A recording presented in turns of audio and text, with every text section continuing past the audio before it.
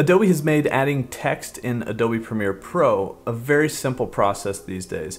We're going to take a look at some of the features, how to add text, and just a tiny bit of animation, but we'll save the major animation for a separate tutorial. So let's hop into Premiere and look at how to add text. Here in Premiere Pro, I'm going to use two different workspaces. You can see your workspaces up top or go to Window Workspaces.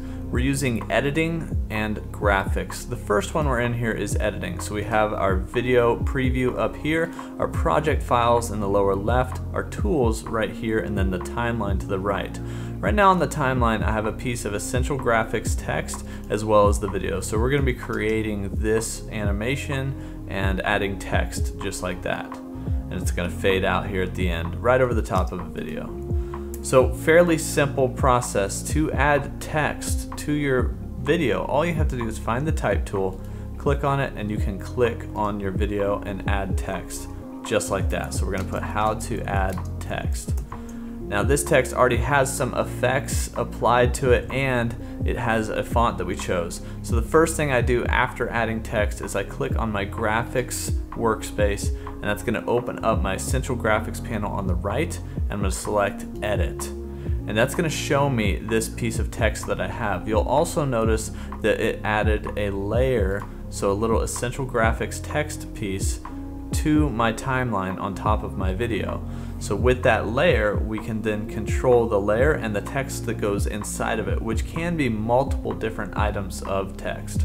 So if we look up here to the upper right, this is sort of like our project pane for our essential graphics text. We can actually add multiple pieces of text right in here. We can add a new layer, whether it's text, vertical text, or even rectangles, or potentially graphics from a file.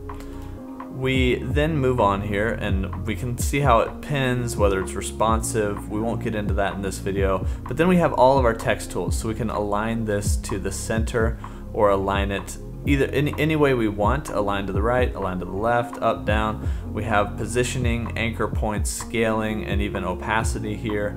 And then as we move our way down to text, we can choose a font. It's probably going to start with Myriad, or if you're or something else if you're on PC.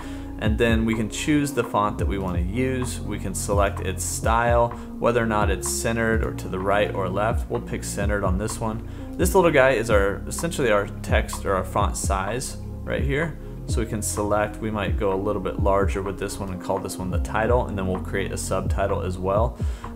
We can do the tracking right here. So I've actually tracked that out a little bit.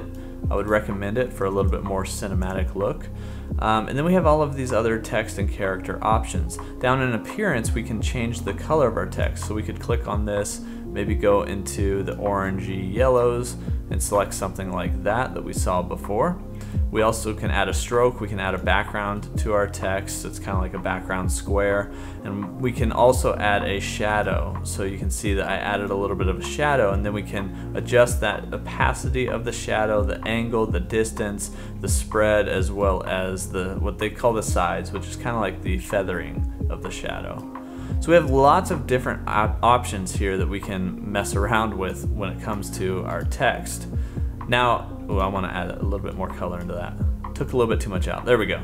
Now I'm going to center this back up, and I'm going to show you how to add potentially a subtitle. So what you can do here is sort of a artistic choice.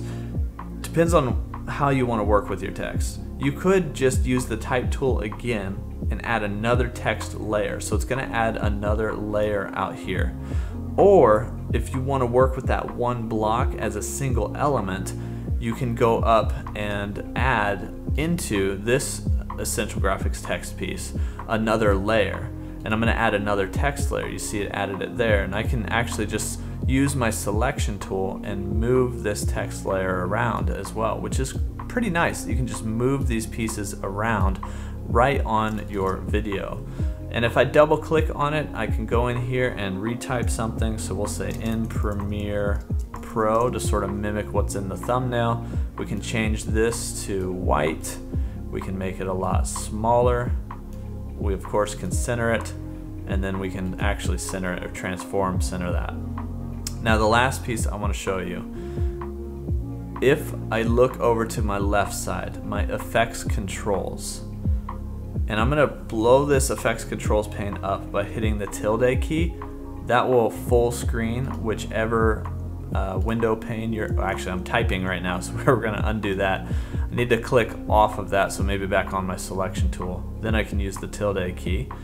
And you see it kind of blew up the effects panel so it's full screen. Use tilde again, it's a little squiggly line, and it'll shrink it back down. You can do that with any of these panes, just like that.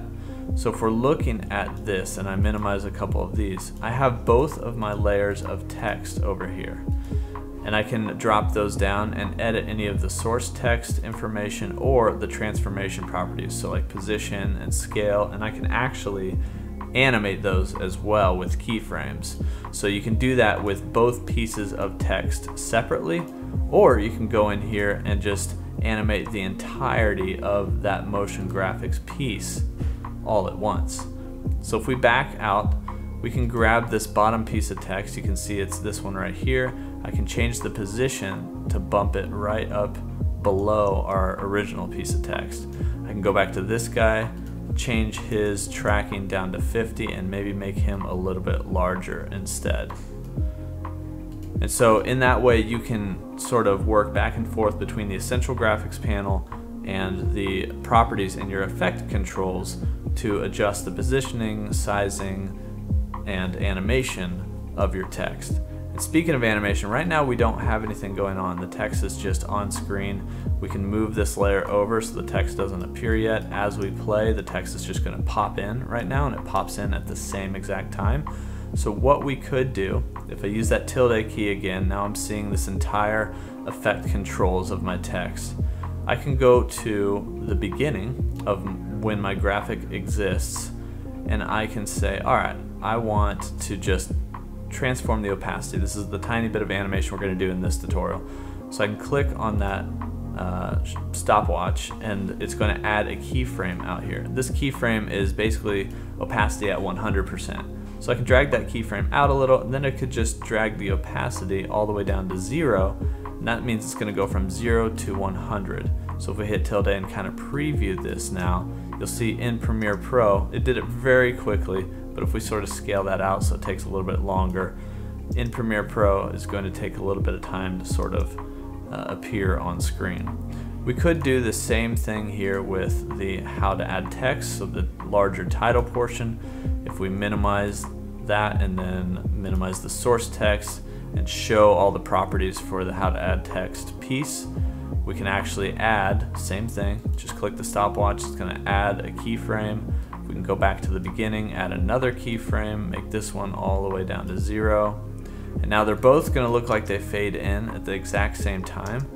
But if we want the subtitle to fade in after the title, we can just drop this down, and we can click and drag to grab both these keyframes and just bump them over like that. So this is kind of like a timeline where this happens first and then that.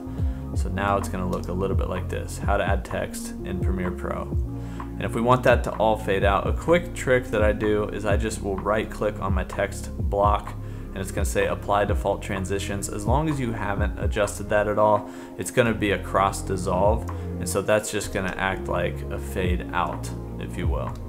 So now we've created this little staggered fade in with our text, and then after it hangs for a little while, it's going to fade out. That's the long-winded version of how to add text to your projects in Adobe Premiere Pro. If you guys have any questions or comments, hit me up down below. If there's anything else you want to see in regards to text, maybe it's animations or different ways that I utilize text, potentially with lower thirds, things like that, let me know in the comments below. I'm Spencer from Pixel and Bracket, and I'll see you guys next time.